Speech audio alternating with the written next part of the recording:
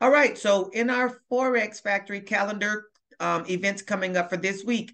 Today, Monday, April the 10th, we have at 10 o'clock the final wholesale inventories month over month. We have day one of the IMF meetings. What is IMF? IMF meetings are usually held twice a year and are attended by the representatives of IMF and the World Bank. Meetings are open to the press, and officials usually talk with reporters throughout the day. A formal statement governing policy shifts and meeting objectives is released after the meetings have concluded. Both the comments and the statements can create market volatility. The International Monetary Fund, that's IMF, and the day one of those meetings is today. At 4:15, which is after the market closes, FOMC member Williams will speak. All three of these things do say they're yellow folders. We'll see how the day goes. Tomorrow, Tuesday, we've got several items. Most of them are yellow. 6 o'clock, we've got the NFIB Small Business Index. The IMF meetings continue.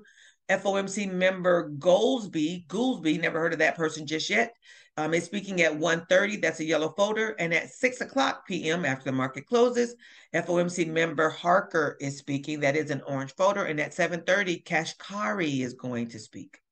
On Wednesday, 8:30 in the morning, we've got red. I'm seeing red. CPI month over month, year over year, and core CPI month over month, all red folders before the market opens on Wednesday, okay? The IMF meetings will continue. 10:30, crude oil inventories may be more than a yellow folder, saying that we're talking about some oil reductions and such and such. And it's also the first day of the G20 meetings, day one of G20.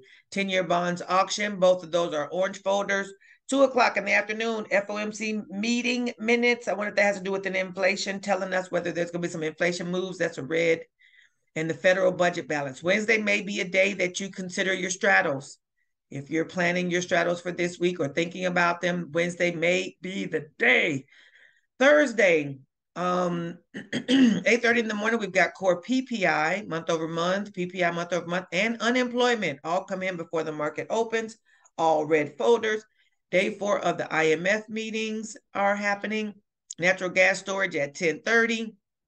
Day 2 of G20, which is an orange folder, 101. In the afternoon, we have the 30-year bond auction. That is all Thursday. Got some red, yellow, and orange all on Thursday.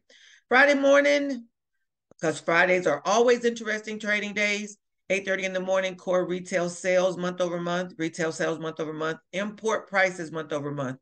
At 8:45, FOMC member Waller is speaking before the market opens. That's going to be for a nice open. Yep. 9:15, capacity utilization rate, industrial production month over month. At 10 o'clock, we've got the University of Michigan consumer sentiments and the inflation expectations. This is where they ask a bunch of people that we don't know who they ask, how they feel about consumer stuff and inflation, and then they give us a report. But whoever the people are, they always say it's going to be a red folder or high volatility expected. Day 5 of the IMF, and then on Saturday, the IMF meetings will continue.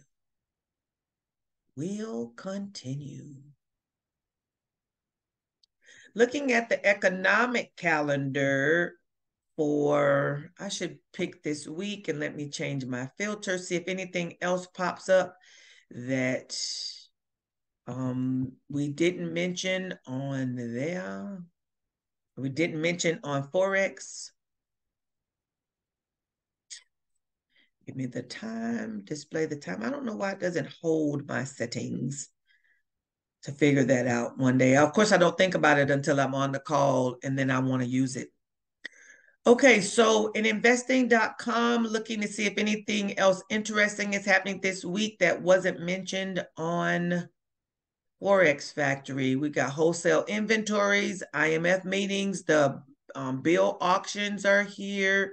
The Red Book comes out on Tuesday, which it shows here as a low volatility, but there's other books that are released at the same time. So sometimes those other books bring out volatility that we didn't know about. The EIA short-term energy outlook is on Tuesday at 12 o'clock, and the WASD report, not sure what that is, but it also comes out at 12, and both of these are showing medium and high volatility, which it makes sense. Our energy outlook, those things make sense that they would have that they would have some impact.